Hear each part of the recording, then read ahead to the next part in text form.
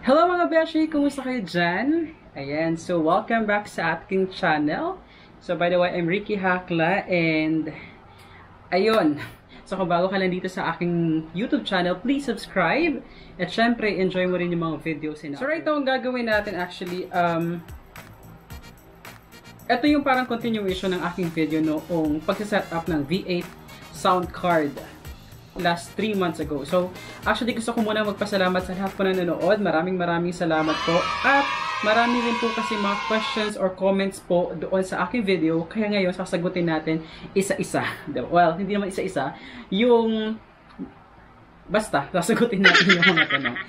Ayan. First, saan ko nga ba nabili yung aking V8 sound card? Actually guys, nabili ko po yung V8 sound card ko. This one. At saka yung set na to sa Facebook. Pero hindi ko na kasi maalala sa Facebook kung sino ang nabilhan ko. Pero, pwede po kayo makabili nito sa Lazada. Ayan, i-check nyo lang po yung Lazada.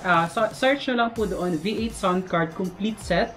Meron nitong, yung hindi branded actually meron ka nang mabibili na 1,000 pesos. Kung gusto mo ng branded naman, marami sa Lazada. Nandyan yung Mauno, nandyan yung Focusrite, branded yung microphone, branded itong V8 sound card. Pero ang budget natin ay mga nasa 1,000 pesos lang. So, pwede na kayo makabilin ng ganitong set for as low as 1,000 pesos sa Lazada.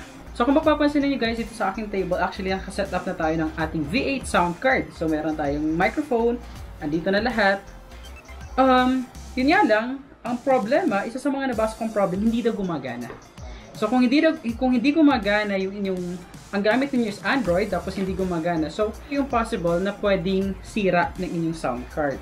So, make sure na yung inyong wire ay working. Kasi katulad ng akin, actually, nagpabili na ako ng bagong wire. Kasi itong dalawang wire ko ng pinakauna, sira na.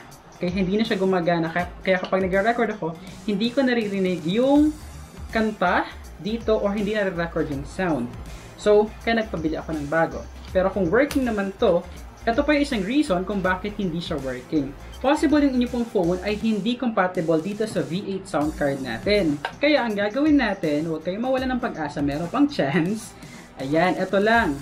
So gagamit tayo ng third-party applications. Kasi ako, ang ginagamit ko lang, binubuksan ko lang yung camera na to.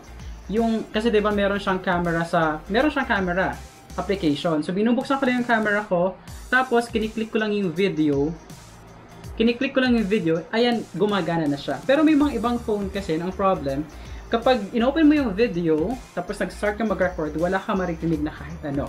So this time, kailangan mong gumamit ng ibang application. So, eto lang. Open lang natin yung Play Store natin, and hanapin po natin yung Open Camera, and install po natin yan. Kapag once na-install na, open natin yung Open Camera natin. For video, punta ka sa Settings, and then for video settings, hanapin mo dyan yung audio source. Yung audio source, make sure na ang gagamitin mo ay external mic. Yan. Ayan na siya. Kung external mic na gagamitin mo, pwede ka na mag-start mag-record. Gagana siya. So ito, itatry natin. I'm using this phone. Kapag nasetup mo na yung phone mo, saka naman natin isa-setup dito sa yung ating. Kung nasetup mo na yung phone mo, saka naman natin isa-setup yung ating sound card. Ayan. So, ulitin ko lang. Ayan. Tanggalin ko muna lahat. Pero make sure na dahan-dahan sa pagtanggal ng mga wires kasi syempre, baka mabilis masira din, di ba? Ayan. So, hindi ko natatanggalin itong dalawa. So, dito sa pinakadulo is charging. Live 1 at saka Live 2. Sa Live 2, kung meron ka dalawang phone na gagamitin sa pagla-live, pwede. Yun, maganda yun. Live 1 at saka Live 2. Dito sa pang-apat is yung backing track. So, actually magkakaiba guys yung nakalagay. Kasi sa akin, backing track, yung iba naman, accompaniment. So, kung accompaniment yan, make sure, dyan mo ilalagay, itong sa accompaniment or backing track, dyan mo ilalagay kung saan manggagaling yung music mo. So, ang music ko manggagaling dito sa aking iPad. Ang magre-record is yung aking Huawei 5T. Ayan. So, may mga nagtanong din kung paano kung duet, pwede daw ba? Yes, pwede kasi meron siyang dalawang saksakan ng earphones and headphone. Ayan. Lagay nyo dyan. Plus, dito po natin isasaksak yung condenser mic or meron din siyang saksakan ng dynamic mic. This one is our condenser mic. Pero kung meron kang dynamic mic, hindi mo na kailangan ng condenser, pwede mong isaksak nito yun. So, itry na natin gamit ang ating open camera application. Siyempre, saksak natin sa condenser mic. At saka yung ating headphone.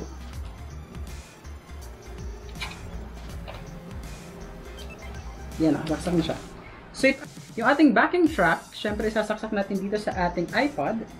Kasi dito manggagaling yung tunog, yung sound. And yung ating live one, dito naman sa ating Huawei 5. Ayan, so, nakaganyan na siya, nakasetup na. Open na natin yung ating V8. So, ayan. Kapag naka-open yung V8 nyo, actually ganyan lang naman siya. Nagbi-blink-blink pero nag-iiba-iba yung color. Wala namang problema doon. Okay, so nakasaksak na rin yung ating headset. Yan, siya. Yung headset ko actually meron siyang microphone. Ayan, so ngayon mag-start ako mag-record dito sa ating open camera. Hello mic test. Ayan, so actually guys, naririnig ko na yung sound ko or yung boses ko dito sa headset na gamit ko. So ayan, naririnig nyo ba ako doon sa akin? Actually, medyo malakas ang echo natin. Pwede natin bawasan. So, ikaw yung magtitimpla ng echo na gusto mo. Yung microphone. So, pwede nating taasan yung mic volume, yung ating echo. Ayan, so malakas ang echo niyan. Ilagay natin yung air filter. Ayan, so pwede natin bawasan. So, try natin kumanta if it's recording dito sa ating open camera. Okay? Medyo grounded na siya. Ganun talaga siguro kapag mumurahin yung nabili nating sound card. Okay, let's try to sing kung maganda na yung boses. Awit ng puso ko, ang alay ko sa'yo, upang luwalhatin ng banal na ngalan mo. Pupurihin kita at pasasalamatan sa iyong kagandahang loob na magpakailanman. O, diba? So, gumagana ba siya? Gumagana best. Ayan, so yun lang naman ang kailangan ninyong gawin. So, make sure lang to download the Open Camera application para po doon ninyo at try. Ayan. Ito madali lang naman. Napakadali lang pala na to. So, if you have other questions, comment lang kayo dyan sa ating comment sections para kapag kaya ko namang sagutin guys, sasagutin ko para sa inyo. Diba? Sosyalin talaga yung ating patugtog, diba? Dear Charo. O, diba? Gumagana pa rin yung ating laughter, yung ating applause. Kaya yung may mga nagtatanong kung kailangan pa ng speaker, actually hindi nyo na kailangan ng speaker kasi habang nagsasalita kayo, maririnig nyo po yung maganda yung boses dito sa headphone na ginagamit ninyo. Ang bongga kapag yung headphone ninyo ay pang malakas. Diba? Ayan guys, yung ating sound card, meron kasi siyang Bluetooth connection. So pwede mo siyang i-connect directly dito sa inyong kung saan nanggagaling yung sound ninyo. Kailangan mo lang buksan yung inyong pong Bluetooth. Pag once na open po yung inyo pong Bluetooth, so ito yan, di ba? Open natin yung Bluetooth ng inyo pong, halimbawa, if you're using iPad or kung gumagamit kayo ng phone, ang gagawin nyo lang, open nyo po yung Bluetooth ninyo and hanapin nyo po yung V8. Ayan, nakikita naman siya. Ayan, so connected na tayo sa ating V8 sound card. So pwede ka na mag-record kahit hindi nakasaksak itong wire na to doon sa iyong backing track or dito sa accompaniment na ginagamitin. So katulad nitong music natin, so this is our music, maririnig na siya doon sa recording dito sa ating phone. Ayan. Naririnig nyo ba?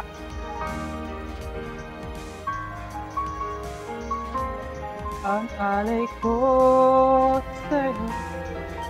Kulas.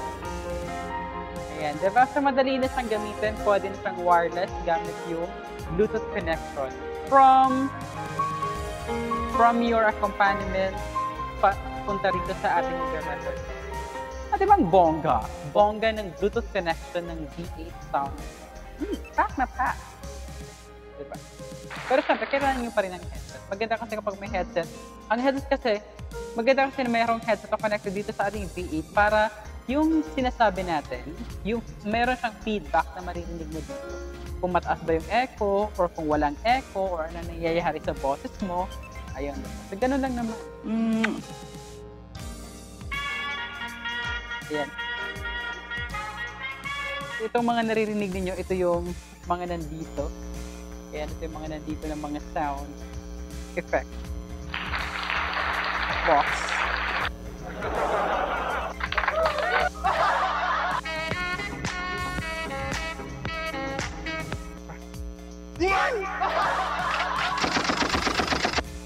Ayan, yun lang naman yun, guys.